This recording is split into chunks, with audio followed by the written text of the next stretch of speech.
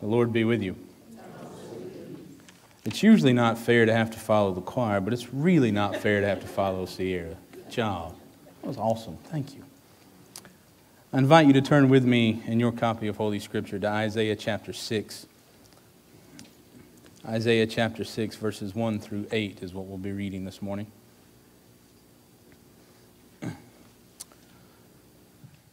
Isaiah chapter 6, beginning in verse 1. In the year that King Uzziah died, I saw the Lord sitting on a throne, high and lofty, and the hem of his robe filled the temple. Seraphs were in attendance above him. Each had 6 wings. With 2 they covered their faces, and with 2 they covered their feet, and with 2 they flew. And one called to another and said, Holy, holy, holy is the Lord of hosts. The whole earth is full of his glory. The pivots on the threshold shook at the voices of those who called, and the house filled with smoke. And I said, Woe is me, I am lost, for I am a man of unclean lips, and I live among a people of unclean lips. Yet my eyes have seen the King, the Lord of hosts.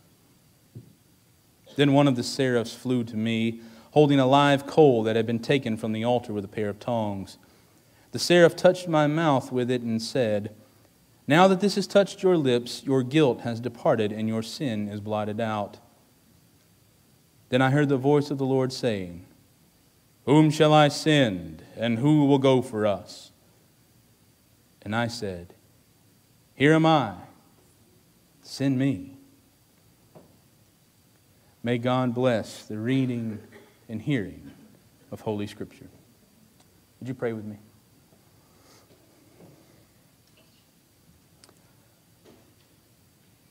And now, O God, help us to hear what you would have us to hear, to see, Lord, what you would have us to see,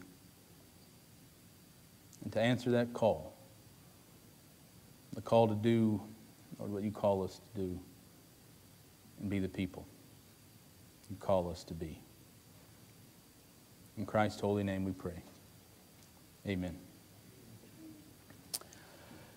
There's a good chance you've heard this passage before. Those of us in ministry have probably heard it so many times we can, recite it from memory. I know I've heard it dozens of times. I've heard it in chapel services in seminaries and college. I've heard it in classrooms. I've heard it in commissioning services for missionaries. I've heard it in the order of worship at services of ordination. Now, the dozens of times I've heard it, there's only one that really stands out. It was in March of 2008 when I was sitting in the sanctuary at Shades Crest Baptist Church on a Sunday afternoon. I don't remember much else about the order of the service for my ordination, but I remember the one who read this passage because it was Sally.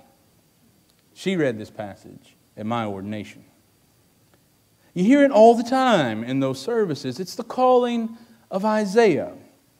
At least the original Isaiah, the first Isaiah. The placement of the story is odd in the book. It doesn't come right at the beginning where you think it would, like most other prophets. And not only that, it's a bit unorthodox. The other Hebrew prophets that are called by God, their stories go a little different. Usually God calls them and they say, Huh? Or they say, No, it's not me, not me. And God is persistent until they reluctantly say, Fine, I'll do it. But Isaiah is a little different. It comes 5 chapters later, and his is this vision. And this vision and Isaiah's response is what I think is a model for us. A model of a vocation response to God's call on all of our lives.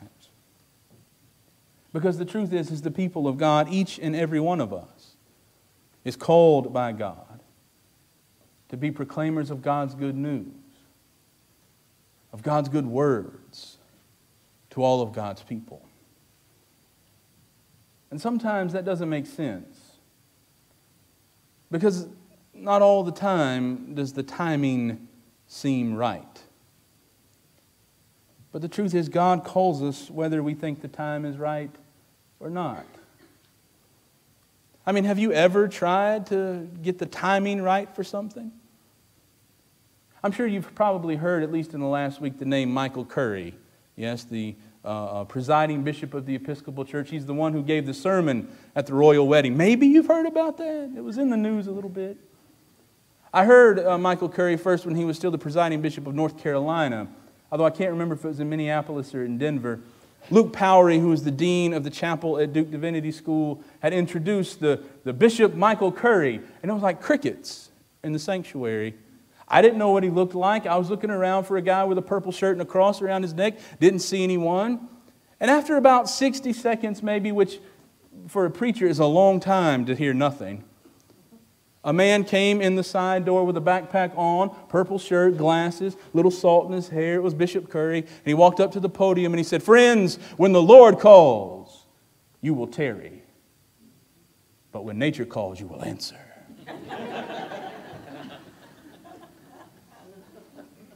You can guess why he was late. But the truth is sometimes the timing just never seems right. Well, no, I don't have my ducks in a row. I can't do this. Have you ever tried to wait for the perfect time to do anything? Has it ever come?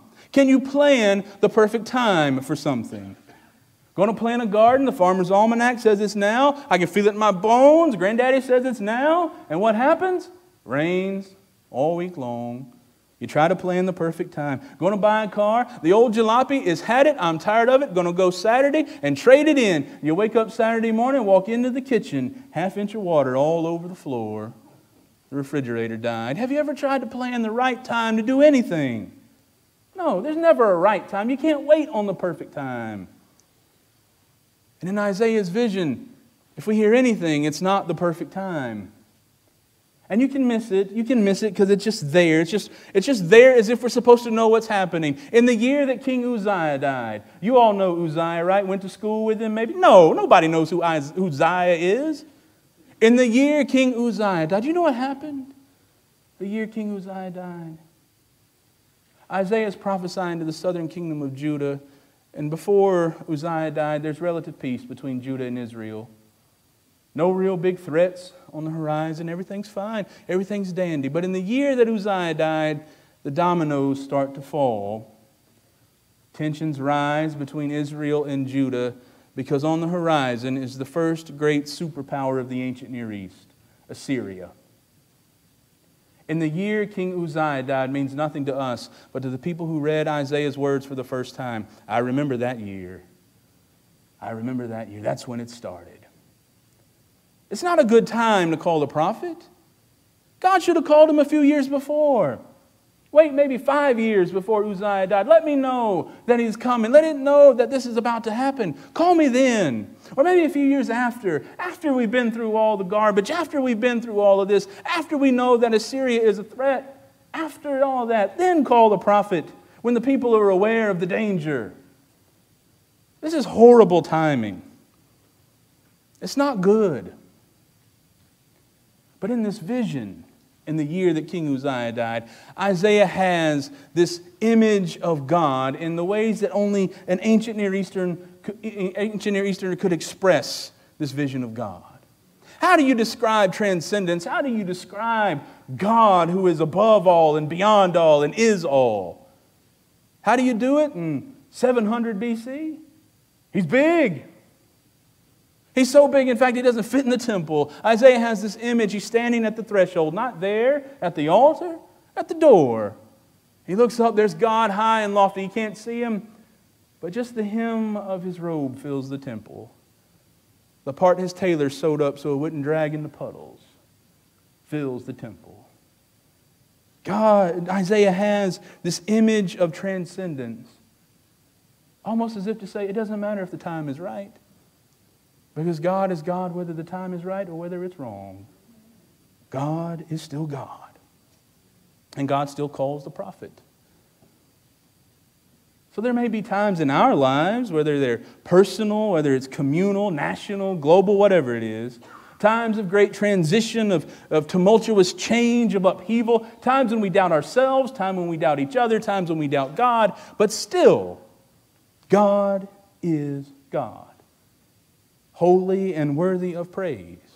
That's what Isaiah sees. Doesn't matter that the king is dead. He still sees the king.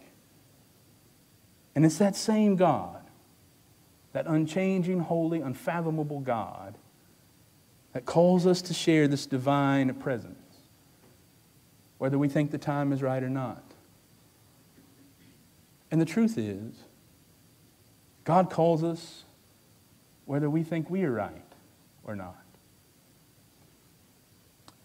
Growing up, I was the best help my dad ever had, because I was the only help my dad ever had. And I remember, some of you know, its secret is out, that I dabbled in being a mechanic for a while. But I can tell you the first time I ever did anything, I was 13, I think. I can't even remember what I was wearing, which is weird. It was like a peach-colored shirt I'd cut the sleeves out of. Because, when you start playing football, your muscles start getting big. You got to show them off. Doesn't matter if they're white and the rest of your arm is like red. But I was sitting in the living room. I was wearing that shirt. And I remember my dad, they drove a 78 Cutlass Supreme. Ugly car. Burgundy on the bottom. White vinyl top. What was left of it wasn't peeling from the sun. Half the grill was missing. The intake manifold was leaking, and Dad had to fix it. And he was out there in the packed dirt underneath the carport saying words I can't repeat at church. And my stepmom went out, and she said, "Paul, why don't you have Chris come out here and help you?" He said he wouldn't be interested in none of this. I didn't know a push rod from a piston, but I went out and just said, "Dad, tell me what to do. Show me. I don't know, but you'll have to teach me." And I started learning from there. I was the only help he had, whether it was holding a light, holding a board when he cut it, whether it was lifting stuff because I could. But he called me whether I could do it or not to come help him. And God does the same for us. God doesn't wait for us to be ready. God doesn't wait for us to be right. In fact, God will call us even if we think we're right, which may be something we need to hear more than we know. It's interesting that when Isaiah is confronted with God's holiness, made all the more evident, not just because God's big, high, and lofty. That's not enough of an image. No, you got to have these 6-winged angels flying around him, covering their feet, their nakedness, covering their face, flying, singing, "Holy, holy, holy." You got to have the place shaking. You got to have smoke filling it. That's what you got to have. That's to make sure the prophet knows, in case you forget, in case you were wondering, this is God. And in the presence of God, even in his vision, Isaiah is broken. "Woe is me, I am lost, for I am a man of unclean lips." The prophet is moved to repentance, to the realization of his own inadequacy. And I think we can miss really the nuance of what that means. Because I think about times like at funerals or when someone dies, and we usually quote that passage of Scripture, though we're not always sure where it comes from. We say, "Oh, don't worry, every tear will be dried." I've thought about that a lot lately. Are those tears of grief, of sadness? Maybe. But I think it may be more. Tears we shed in the realization that we stand in the light of a God who is holier than we can ever imagine, and whose image falls incredibly short of who God is. Of the thought that we have of God, it falls incredibly short of what God is. Not a realization of our shortcomings of some divine expectation, but a realization that we were wrong when it comes to understanding who and what God truly is, what God does. And the fact that that same God calls us even still. Because it's easy to point and say, well, Isaiah's lips are purged, and then, no. It's the fact that even Isaiah recognizes that he is a man of unclean lips, that God calls anybody, God calls everybody in that moment. And the truth is that God calls us even when no one else will answer. I think about that particularly on this Sunday before Memorial Day. It's a holiday, I think, that has gotten sort of baptized in ugly waters at times. It's become sort of a civic religious holiday, a time to go to the beach or a time to save money on a mattress or something like that. But it's a holiday where we're supposed to remember those who have given their lives, those who have answered a call when no one else would or when few others would. I think about those kinds of things often now, about the things we're willing to raise our hands for and stand in line to do. But it seems like the things that are worth doing, the calls worth answering, those lines are incredibly short. Those hands are incredibly few. Isaiah, in his vision, is purged of his guilt by the seraph with the live coal. And as he stands at the threshold of the temple, he hears God. Whom shall I send, and who shall go for us? He's not talking to Isaiah. It's as if God has gathered all the resumes, has looked all over, and there's no one willing, no one standing in line outside of the temple with their hands raised. Isaiah is not having to jump over the crowd to say, "Here am I, Lord, send me over here. Look, the one jumping up and down." No, Isaiah could whisper it, and still it would be a shout. It's not a rhetorical question. It's as if God has said, the bucket is empty, and there's nothing here. And so Isaiah says, "Here am I. Send me." Words we would hear, by the way, echoed from Matthew, from the lips of Mary, when the angel comes to visit her. Makes you wonder sometimes, did the angel go somewhere else first? And Mary said, "Well, no one else. Here am I." Here's Isaiah.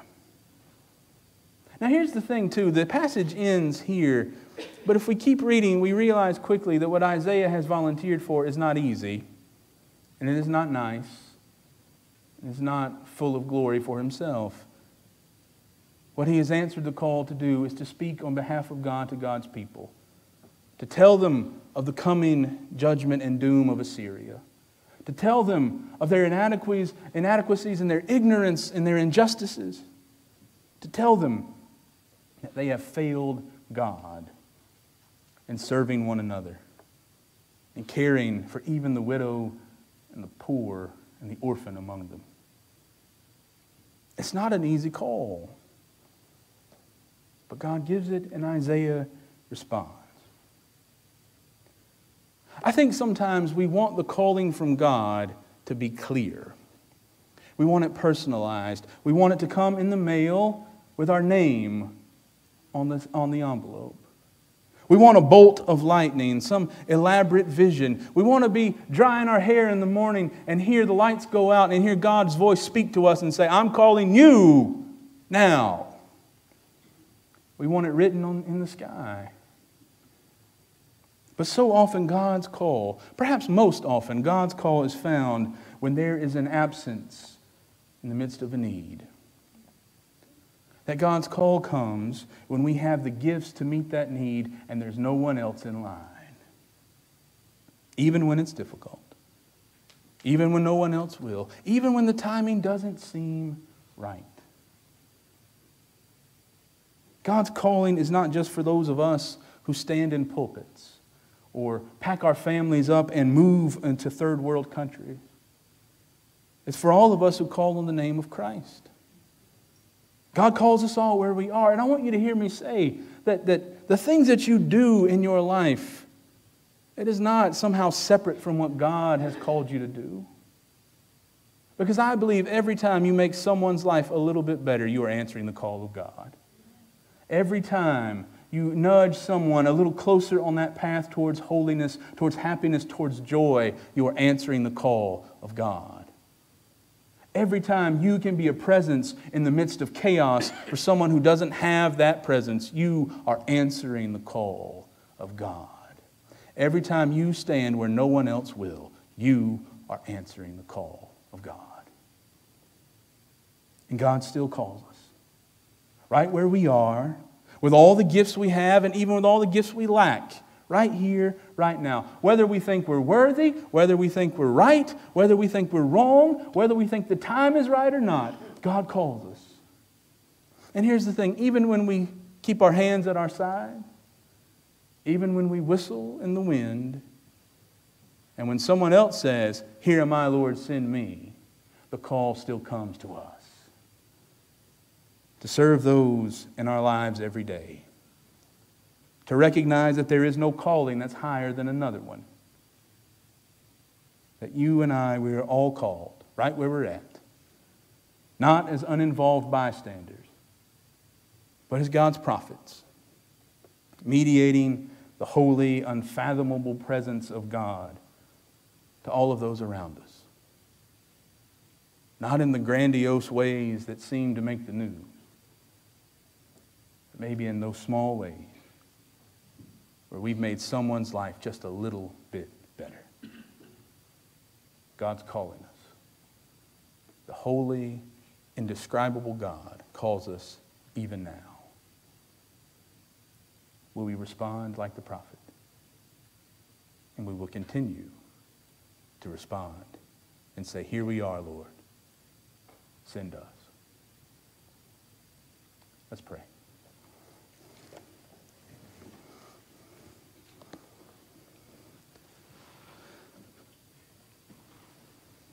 Holy God, Father, Son, and Holy Spirit. Like Isaiah in his vision, Lord, we know, God, we know that most often the time isn't right. We know, Lord, that we fall short, that we're probably, or most definitely, Lord, not fit enough for all that you would have us to do. But God, you call us anyway. You love us, you call us. And Lord, now you wait for us to respond. Help us, God, to see that in everything we do in our lives, in the small ways that we make things better, that we bring your kingdom a little bit more into this world, God, that we are answering your call. And help us, God, to do that more and more every day. And to name it for what it is. Your work, your calling, your kingdom. So call us even now, Holy God, and help us. Help us to stand in and respond, even when others may not. We pray in Christ's name. Amen.